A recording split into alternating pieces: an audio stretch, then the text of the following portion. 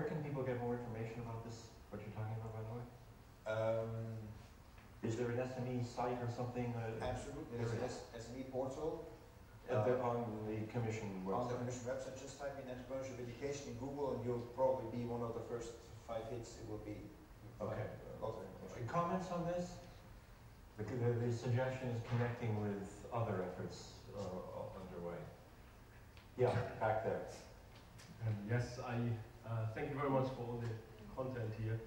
Great suggestions. I think from the viewpoint of a potential startup, I think what we're lacking here is more like the spirit and the mentorship.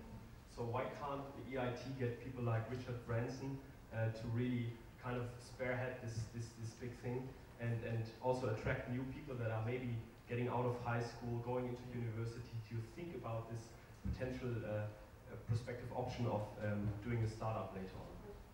So mentorship, and then again, like creating spaces. Okay. Another comment? Yes?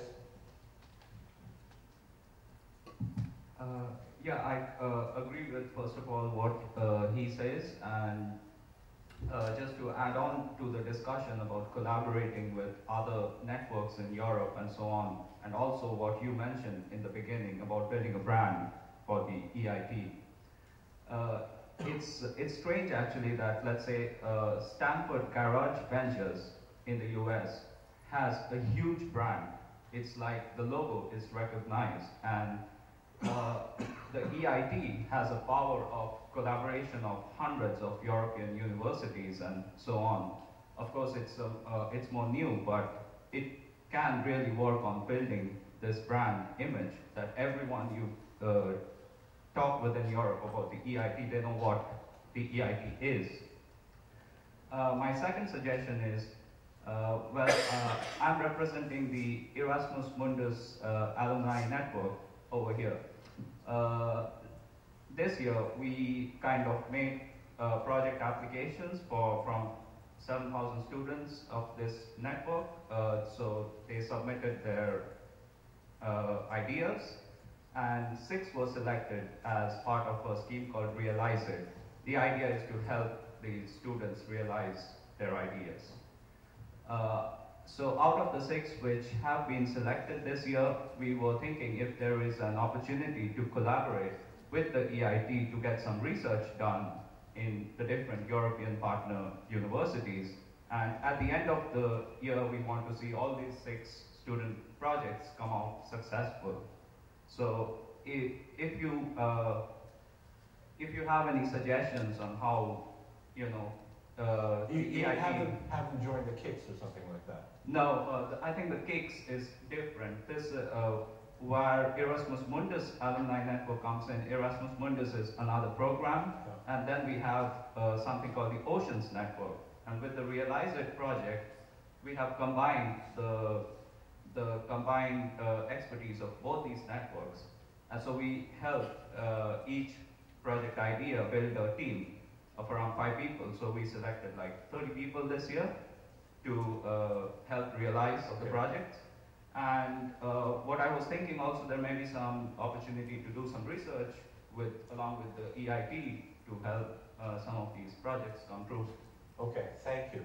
All right, is a comment? Go ahead. Yes.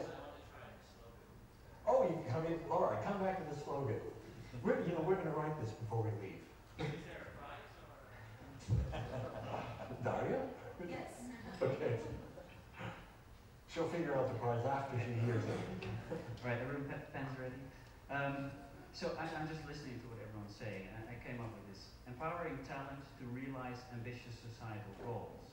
Just a very quick... Say it. Empowering talent to realize ambitious societal goals. Empowering in the sense of knowledge, network, and money. Talent in different fields and at various levels.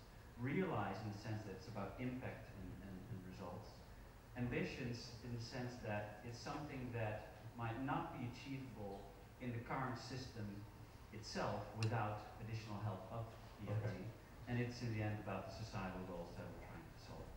Okay, well, thank you. Another good effort there. If somebody has more in the course of the discussion? let us know.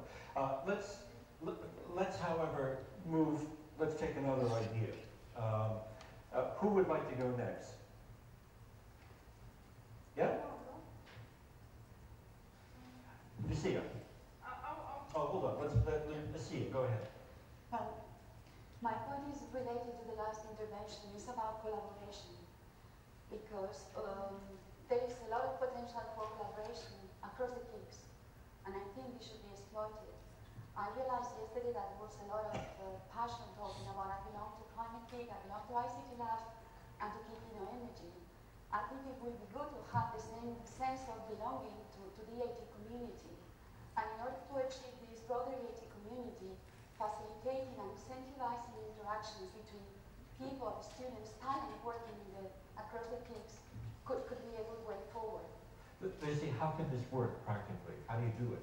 Practically, I think in 2014, when there will be more money available for the EIT for sure, perhaps the way forward would be to put aside a small amount of money, call it innovative fund, and ask on the basis of the bottom-up approach, students, KICs to come with good ideas of cooperation across KICs.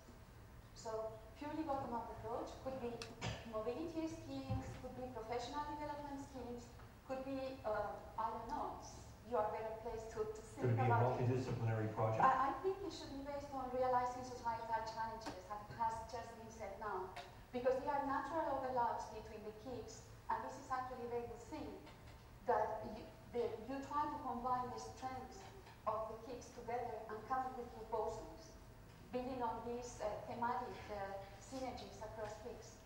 Among the members of the KICs here, how many, just raise your hand, how many of you feel a need to talk with people in the other KICs? Oh. Why? Or a few reasons why. What would you get from that? Yeah. No, go ahead. Well, I'm in the Climate KIC, and a lot of our projects are actually to do with energy, because energy makes up such a large portion of our carbon emissions, so it seems crazy not to talk to people from, say, the Energy KIC, since that's their specialisation. There's surely a lot of overlap there, and equally with the ICT as well. If you remember Hedgehog Energy, a lot of their stuff is they've got some ICT in there. So I mean, everything's, because for the Climate KIC, it's so multidisciplinary that it would be bonkers not to. Sorry, but wouldn't it be easier if, say, Hedgehog? Wouldn't it be easier? I think they're an Imperial, right? No. Well. No. Sorry. Okay. That's all right. But wouldn't it be easier to simply go to the local IT department across the corridor that may or may not be involved in the KIC? Why elaborate the reason why specifically talk to the other KIC? I mean, for us, we're bringing together the energy side of it and the ICT side of it. And the ICT KIC, honestly, I haven't given that much thought to, but the energy KIC, the partner network they have is amazing. And in the Climate KIC, we have access to some partners, but not the same specialized network of energy industry partners. And we'll talk to them for exactly that reason. Because Climate KIC supports developing the idea because of the climate potential, but energy has the partner network to actually realize it. Okay, all right. Anybody else have a different reason why talk to other KICs? Yeah.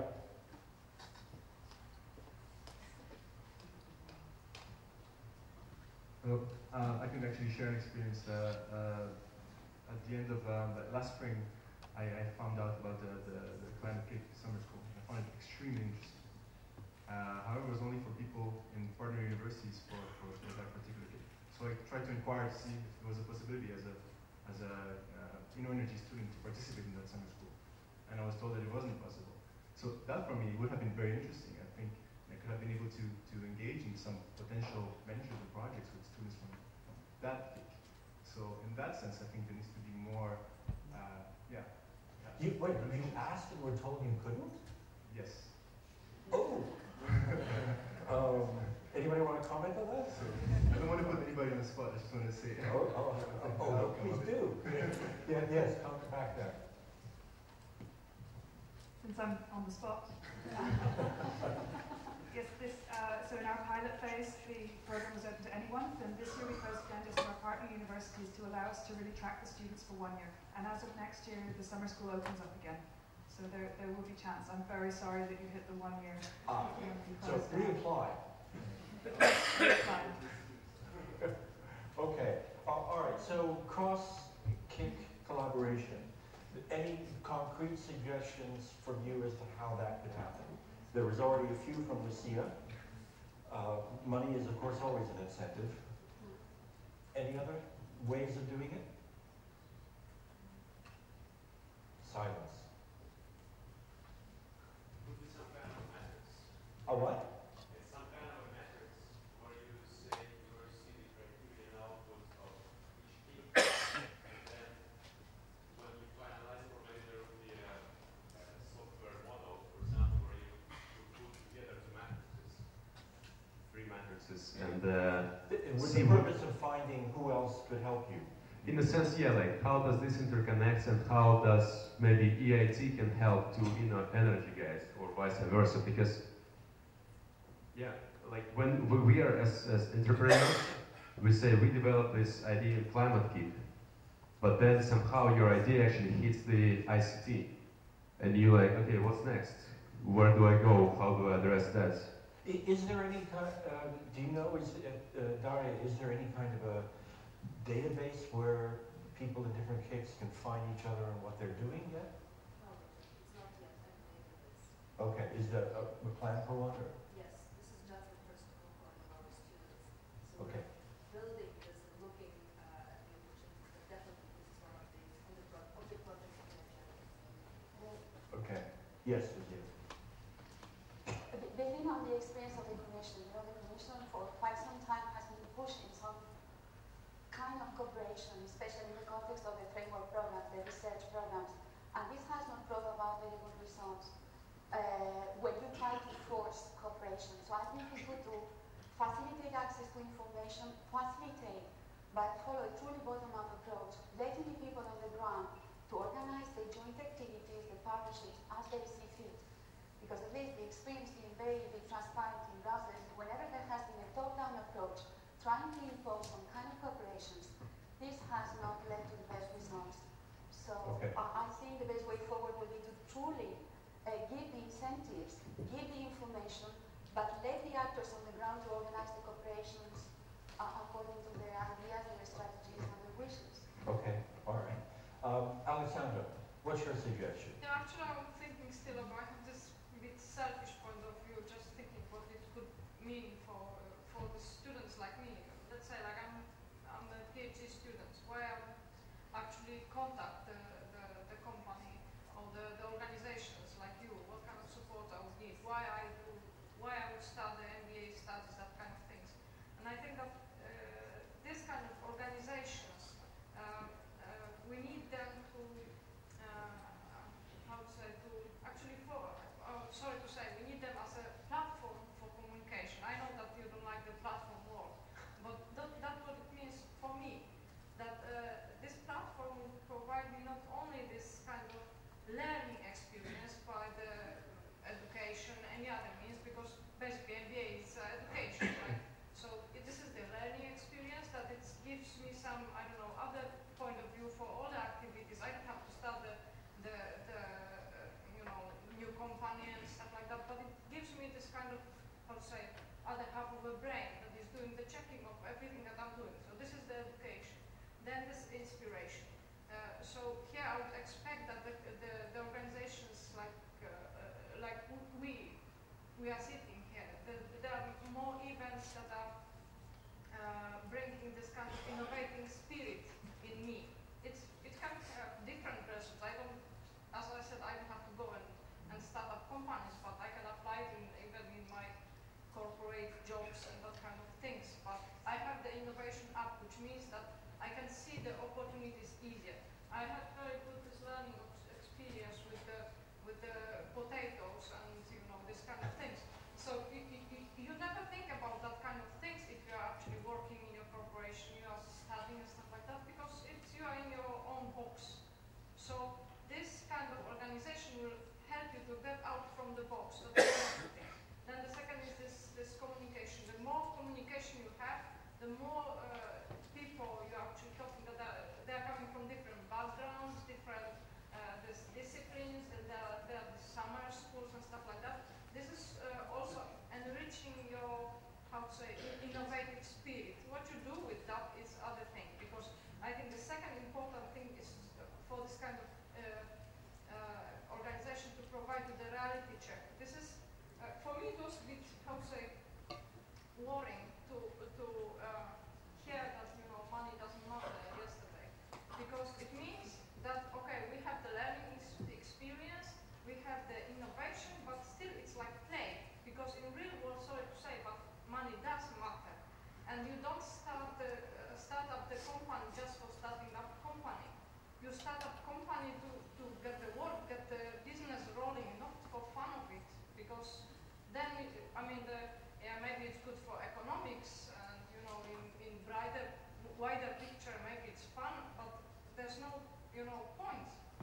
You actually get the business rolling to get some money from that, to create something. From this kind of organization, I would expect that actually they will provide me the reality check. Okay, I'm inspired, I have a good idea, and then you bring me the entrepreneur and then business angel, and they will say, okay, you are nice, you have a dream, but your idea is, how to say, not good.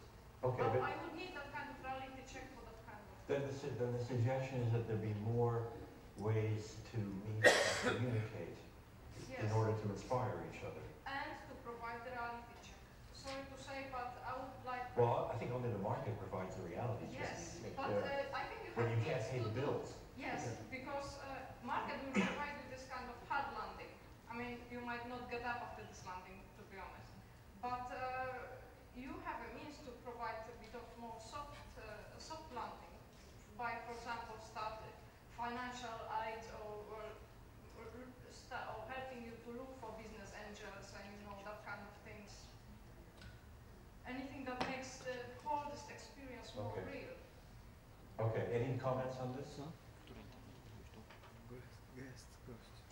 All right. Yeah. All right, Daria, I've come to you last